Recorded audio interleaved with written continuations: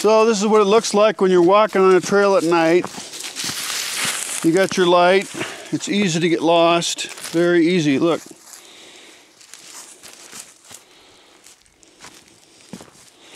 So you really need good lights. Even with good lights, it's easy to get lost.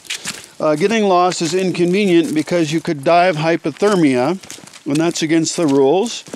The death penalty for dying is, or the penalty for dying is the death penalty. It's death. So anyway, totally inconvenient. Don't do it. Also, there's rocks and shit you can trip on. There's, yeah.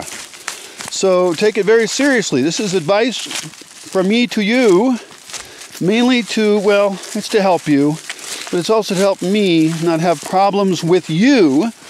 Really, the only kind of people that should come here are people who can listen, think ahead, predict the future.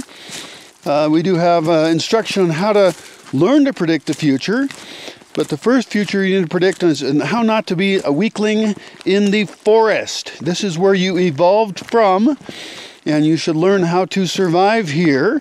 You've got your fancy lights of technology-ness, so it should be easier than your ancestors had to deal with.